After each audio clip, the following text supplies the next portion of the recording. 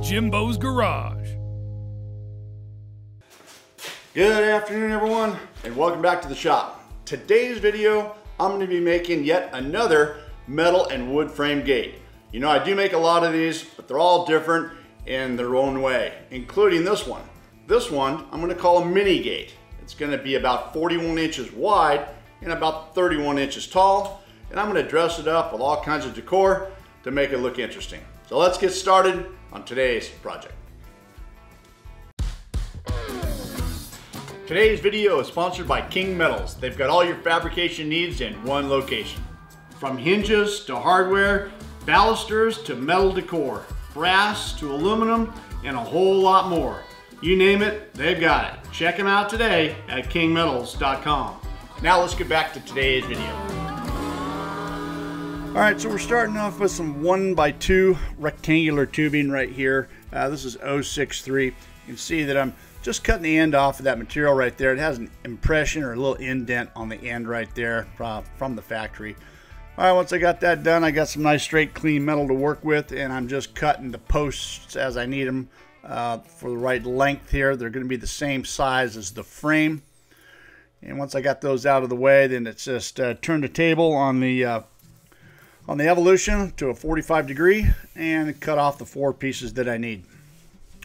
You know, the Evolution is a great software, stuff like this. I've got a couple of these now, and they work really well for me. Accompanied with the Champion cutoff blade. You know, this thing here literally has thousands of cuts on it, and still cutting strong. Those things work pretty good. All right, just finishing up the 4 pieces here. Just getting them 2 of them the same length and the other 2 the different length, to match the distance of the shape for the gate, which is roughly, I think, 44 by 33, something like that. All right, over the welding table, got my table dogs right there, and we'll first set the first 2 on 90 degrees, and then clamp those in place, and then with the other 2, I'll just line those up and clamp them in as well. You know, I like doing this. I like getting as much as I can clamped down prior to welding. Double check everything for square, diagonally right here. Everything is right on the money, and now I'm ready to go ahead and start welding things together. Operating off the ProPulse 220 MTS right here. It's my go-to machine, especially for stuff like this. 35 thousandths wire and 90-10 gas, 90% argon, 10% CO2. And I'm just going around and welding everything I can on this side right here.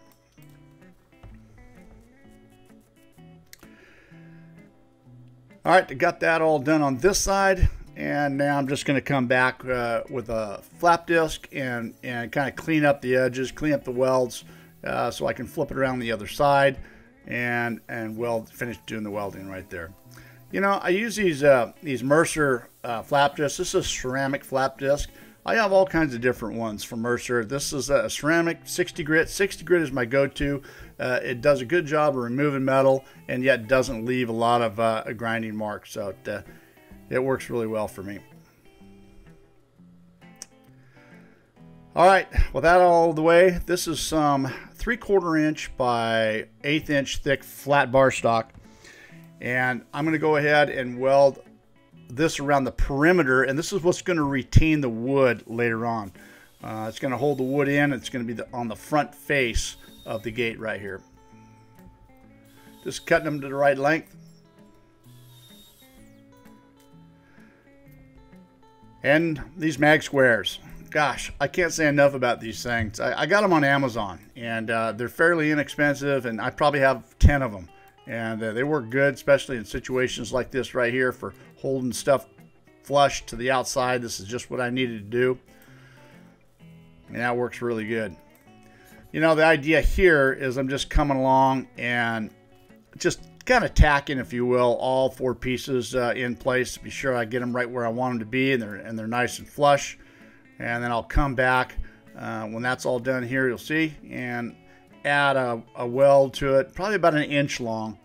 You know, just taking those tacks and just add it onto those tacks right there, roughly 1 inch. It doesn't need much. We're just trying to hold these, you know, pieces of flat bar, you know, in place. They're not going anywhere. They're just retaining the wood. You know, one thing too about this is, you know, I powder coat just about everything I do now. So the powder coating, the process I go is sandblast, prime, and powder coat. And once you do all that, it's a pretty thick finish on the outside, and you know, it hides any kind of imperfections that you may have gotten grinding or welding or whatever. Works well for me. Now you can always paint, prime and paint as well. Works good, just doesn't quite get as thick as it normally does. And you know, where powder coat is much durable, lasts much longer. All right, I'm working with the posts here right now, and what I like to do is seal off the ends, one end of the post. I like to leave the bottom side open and seal off the top. Now this is to allow for any kind of condensation that may build up in the post, or any water that may get in through the anchoring system on the sides of the post. You'll see that here in a minute. I drill a hole in there so I can get a bolt on the inside, and I put a rubber plug on the outside. Here's a good little tip right here. Here's my trimmable flap disc from Mercer, and you guys might have heard me talk about that. Everyone seems to want to know what a trimmable flap disc is. Well, here's a good example. Once you wear a flap disc down, most cases you throw it away. But Mercer provides a flap disc here that's trimmable. They give you a 1/4 inch mark a couple times on there, put it up against a sharp piece of metal, cut off that 1/4 inch, and you've got a new flap disc that lasts just like a brand new flap disc. You get twice or sometimes 3 times the length out of a flap disc. Works pretty good. All right, here I'm drilling these 1 1/8" holes in here, and the reason is it's 1 1/8" is, like I said, it allows me plenty of room to get the anchoring system, which I use screw anchors from Hilti, anchoring to the concrete wall that this is going on to. And then once that's done, then I have an 1 1/8" rubber cap that I use that plugs that hole.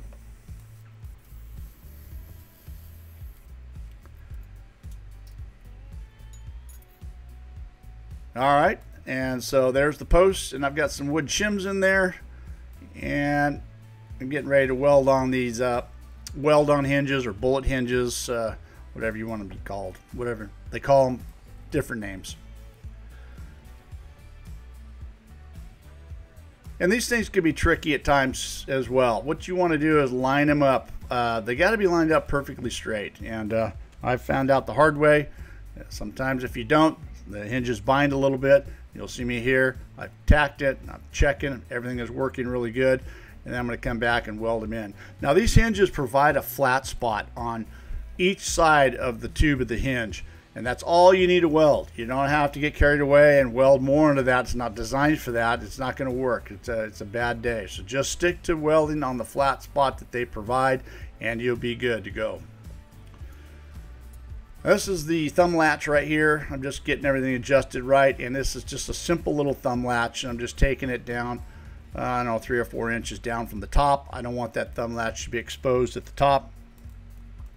I'm also having to add a little bit to the inside right here. The actual bar that latches to the thumb latch here needs to be set back, because this is only a 1 inch wide post, and there's not a lot of room. This is going up against a block wall. I don't have a lot of room right here, and you can see I actually these little posts have a little round bar on the end, ball on the end I should say. You see I can cut that ball off because I need every bit of room I can get in order for this to work on the wall that I'm mounting it on. So a little back piece of flat bar stock to weld that bar to, and that's adjustable in the field as well. All right, there it is, complete. Over to the powder coaters, got it done, and the wood of choice here is 1x6 knotty cedar, tongue and groove, and that's what I'm going to be using right here. This is just some Varathane classic wood stain. I think it was dark walnut, and this is the first coat that I'm just applying on with a sponge applicator here. I'm going to apply this here pretty liberally, and the first coat, and then I'm going to wipe it off, and then I'm going to come back with the second coat and get inside the tongue and groove and get in all the areas that I didn't get before. And I like having a dark. You'll see with the, we want this to end up being fairly dark. But the first stain of what I like to do is put this on, and then I like to wipe off the residual. You'll see me do it right here with a cloth. and then I'll come back and hit everything again and have it completely sealed. You do this on both sides.